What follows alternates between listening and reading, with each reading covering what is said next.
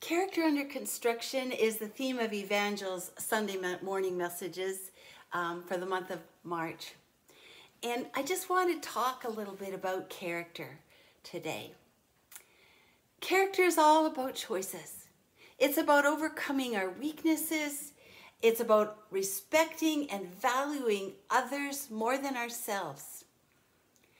And maybe you've heard of the Old Testament guy, Samson.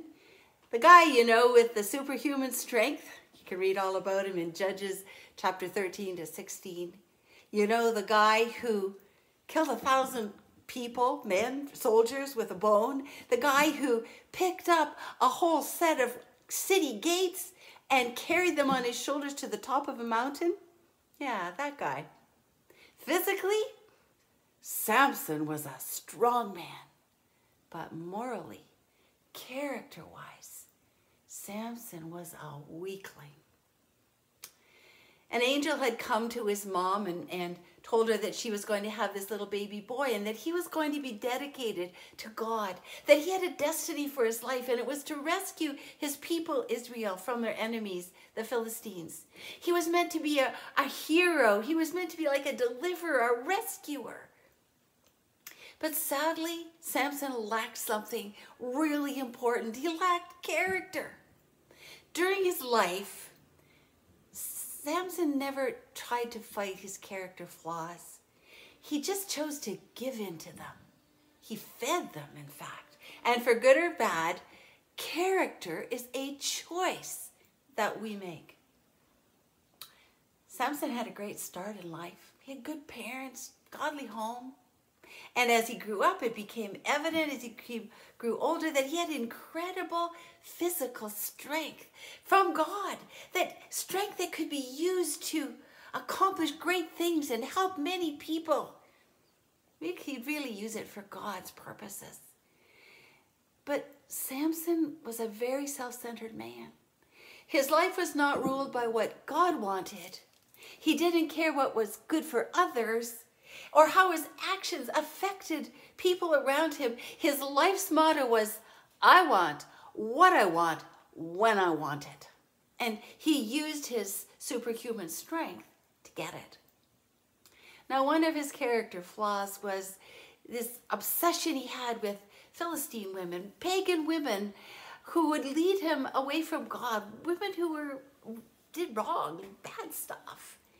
And he insisted on marrying one against his parents' strong protests and advice against it. Well, it ended badly. And so Samson then indulged another one of his character flaws, which was a love for revenge. And he went out and took revenge. Then he got involved with another Philistine gal. Her name is Delilah. Yeah, maybe you've heard about that fiasco, as each of them tried to outmaneuver and manipulate the other one.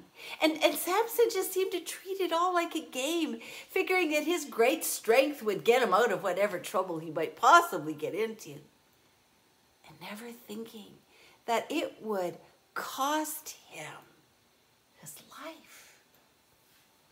Yeah, Samson, this physical strong man and moral weakling, left a trail of destruction and pain behind him wherever he went. Ultimately, because of his lack of character, he lost his vision. He lost his freedom. He lost his self-respect. And in the end, it took his life. And worst of all, I think, Samson lost his chance to fulfill his destiny. The reason God brought him into the world, his chance to be used by God for God's purposes. Folks, character matters. And fooling around with our weaknesses, playing with them, is dangerous. Indulging our flaws instead of recognizing them and resisting them with God's help, it will cost us. It could ruin our lives. So, beware of those selfish wants and urges and indulging them. Beware of the attitude, I just want what I want. Beware of uncontrolled anger, and beware of that revengeful attitude that can take hold in your life. Beware of manipulating people and treating it like a game.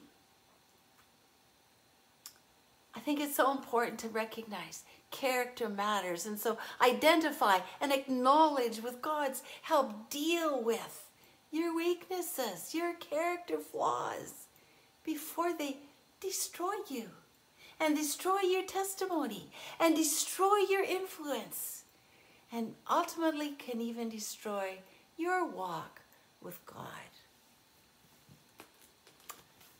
Think about it. God bless you.